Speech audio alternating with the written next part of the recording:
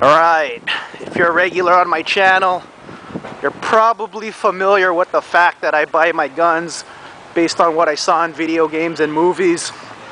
I don't really talk about history. If you watch my gun reviews, I don't talk about history because I'm not interested in gun history. I'm not going to talk about history and be fake. You know, I'm not going to read off Wikipedia for the sake of talking about history. But the gun I'm picking up today, it's a gun I'm not buying because of video games or movie influences. It's a gun I'm actually buying because it's the history that intrigues me. So this gun will go down as the only gun in my collection that I'm buying based on the history. Alright, when it comes to the greatest gun of all time, there's probably never going to be a clear-cut answer. Too many variables, too many different guns invented, too many specific purposes for each genre of gun. If someone were to come up with a list of what the greatest guns of all time are, 98% of the people out there probably won't agree, and the debate will go on for all of eternity. What I picked up today, on the other hand, is possibly the worst gun ever made. Today I picked up a Davis P380. Fucking hate these cable locks, man. Like I said in the opening clip, I don't talk about gun history in my gun videos. If I did, I would come off as uninterested, because I am uninterested. But when it comes to Saturday Night Special history, now that's interesting to me. This is the only gun I've ever bought and probably will ever buy due to its history. This is a fucking ugly case, man. God damn.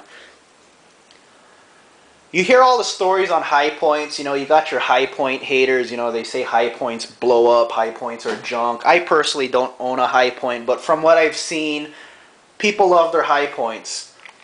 Davis P380. This gun, on the other hand,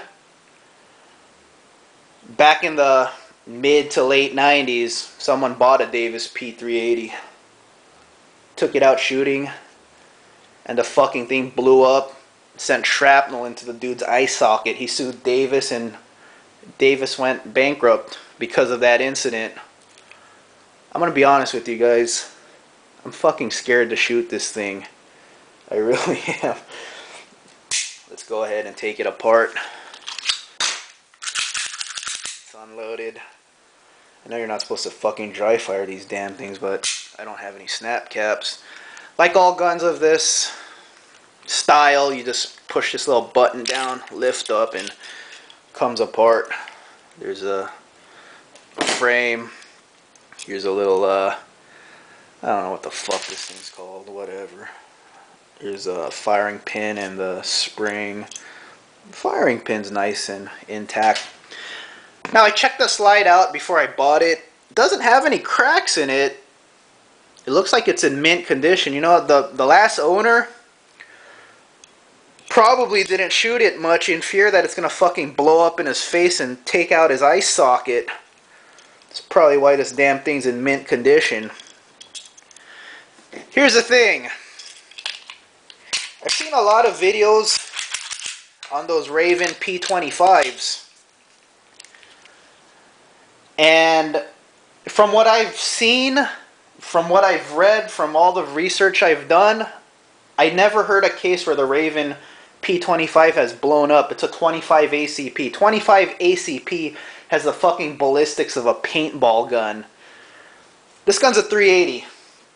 380 is like 3 times more powerful than a fucking 25 ACP. 25 ACP has like, I believe it's like 60 foot-pounds of energy at the muzzle. 380s have like 190 to 210, so that's a significant difference. So I'm kind of afraid to shoot this gun. Does anyone want to shoot this gun? Free of charge. I'll give you a free box of ammo. Shoot this gun. Try it out. You know you want to. But I don't know, man. This thing only holds 5 rounds, this magazine here. 5 rounds. Can't hurt, can it? I'll probably wear a motorcycle helmet before I shoot this damn thing. But this gun right here, $15. Cost $15 to manufacture, $15 with the labor, total labor, $15 for the material, and it was sold for like 90 bucks, brand new. These kind of guns, Saturday night specials, when brand new, sell for 50 to like 90 bucks. This gun was $90, $15 worth of supplies here. What did I pay for this thing? 130 bucks. Now you guys are probably thinking like, what the fuck, man? What a fucking maroon. But you know what? I had to own one of these things. When I bought my 1911, if you're in Southern California, check out Royal Own. You know, I don't work for the guys. I'm not getting paid for this. You know, they're just, it's a small business. It's a family-owned business. You know, I like to support family-owned business. So you know what? 130, man. You know, I want to help out a family-owned business. And I really wanted one of these things. You know, it's one of those things like, I know the damn thing's worth 15 bucks, probably less now, but I really wanted one. When I picked my 1911 up, I saw this thing shining at me. I didn't have any money because I just bought the 1911, and I asked the owner, I was like, hey man, I really want that Davis, you know, could you hold it for me? You know, could I just put a little down and you guys could reserve it for me? He was like, yeah man, just put down 15 bucks, we'll reserve it for you. So I thought that was really cool. So if you're in San Diego, check out Royal Own. But, you know, like I said, you know, it's one of those things. I really wanted one of these guns. Picked it up. You know, this is the gun, and I'll talk more about it when I review the thing. Because, you know what, I'm going to find the courage to shoot it or have someone else shoot it after they sign a waiver that I'm not responsible for them losing a fucking eye. But, when I shoot it, I'll do a review on this gun. I'll talk more in depth about it, but you know, it's Saturday Night Special if you're unfamiliar with that term. They're called Saturday Night Specials because it was a cheap gun that anyone could afford, anyone could get protection, and you know, the anti-gun people freaking hated these things. These were like the devil's gun right here. These were a cancer to society. And there's a sight picture right there. It looks decent actually. But yeah, these were a cancer to society because they were so affordable, so anti-gun people hated these damn things. And my theory on why these type of guns are so hard to find, damn, this thing is shiny, man. Spectacular. It's like the 4th of July. But my theory on why these things are so hard to fucking find in California, this thing was made in fucking Chino, California, man. Yeah, my camera's pink. I'm borrowing it from my sister. I haven't bought a new one yet. So no, I don't have a pink camera. Nothing wrong with that though if you want a pink camera. But here's my other camera. Here's my camera I refuse to get rid of. The one with like, why the fuck am I talking about my camera? Anyway, what the fuck was I talking about? Oh yeah, my theory on why these guns are so goddamn hard to find in California. They were made in California. So my theory is these guns in California were probably used in crime. So most of these fucking guns are probably living on the bottom of the ocean somewhere. So yeah, when I saw this thing I had to get it. But like I said, it's 380, man. I mean, it's a decent caliber. Let's see. Let me go ahead and do some comparisons here. Let me grab around. Okay, 9mm right here. This is a Makarov round, and this is 380 right there. So you know, it's almost a real caliber. So yeah, it's a pretty small gun too. Let's go ahead and compare it to some things. Here's a snub nose revolver right here, and here's a 1911 right here. See, it's a small gun.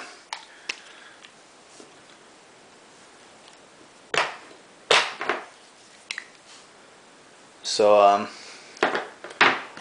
there it is right there. Possibly the worst gun of all time right here. Had to own one. You know, this is one of the guns I had to have in my collection. Didn't really matter what kind of Saturday night special I got. I just had to have one. And I happened to run into a Davis P380, the gun that fucking blew up in someone's face and sent Davis Industries out of business. So, you know, oh well, couldn't find a Raven. I'll live with this. I mean, it's in good shape, I'll say that. I mean, if I don't find the courage to shoot it, damn, it's shiny. That thing is sweet, man. You know, Desert Eagles are nice, man, but you know, if you just like Desert Eagles because they're shiny, pick up one of these, man. They could compete with Desert Eagles in the bling category. This is a true gangsta gun. I mean, it doesn't get any more gangsta than Chino, California. If I ever find the courage to shoot it, I'm going to shoot it like that. That's the proper way to shoot a gangsta gun. Alright, there it is, my latest purchase. Had to own one of these things. Alright, everyone, kick ass, be safe. Have a great weekend. Take it easy.